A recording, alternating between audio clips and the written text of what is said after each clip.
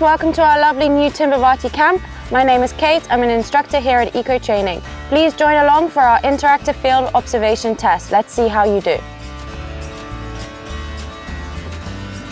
We already have our question number 1.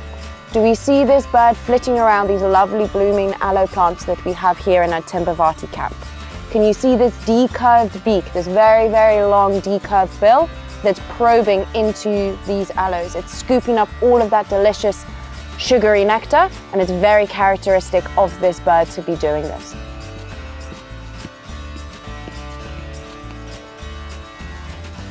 Question number 2, we've just come across some scat and we're wondering who produced it. Now there's a few things that we might use to help figure it out. Number 1 is going to be size. This is quite a lot of scat, and you can see that it's quite large in terms of its not only the amount but also the general size and shape of it. We can automatically tell then it's from one of our big carnivores, which is why I'm not going to pick it up. There's a lot of parasites and diseases and pathogens that are left over in this dung, and it's not something I necessarily want on my hands. You can see that there are these cylindrical, almost sausage-like shape, which is very characteristic of one of our very beloved carnivores that we get here in the African bush. It's not relatively fresh. You can see that it's got this hard outer covering, but it's still pretty dark. It's got this lovely dark color as a result of all the protein that this animal is eating. Look really, really close and you start breaking it apart, you can see some hair in this scat as well. And this is from the animal taking off some of the hair when it's feeding and from grooming as well. So can you tell me what animal produced this scat? Okay folks, I'm standing here by question number 3. If you have a look behind me here, you can see a hole that's been dug into the ground. Question number 3 is, who made that hole? If we take a little bit of a closer look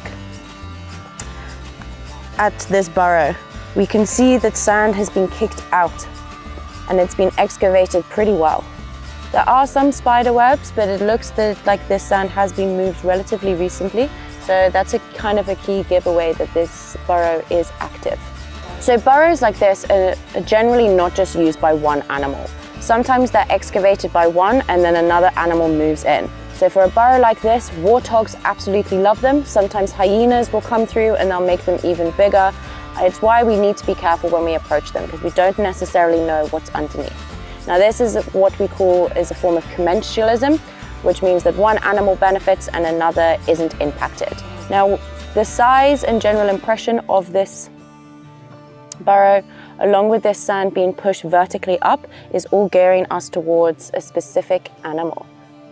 Question number 4, what animal is moving away from us just here? So you can see this lovely grey coat with some white stripes. General size as well, they are on the larger side for our ungulates that we get here in the low veld.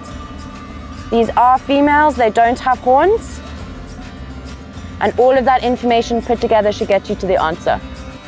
Question number 5, what mammal is jumping around in this tree? This is one of the smallest members of this order, and it's very common to see at this time of day. What it's looking for is the gum in the tree. Check those sharp claws. It's digging into this bark in order to get the super sucrose and glucose heavy gum from inside that tree.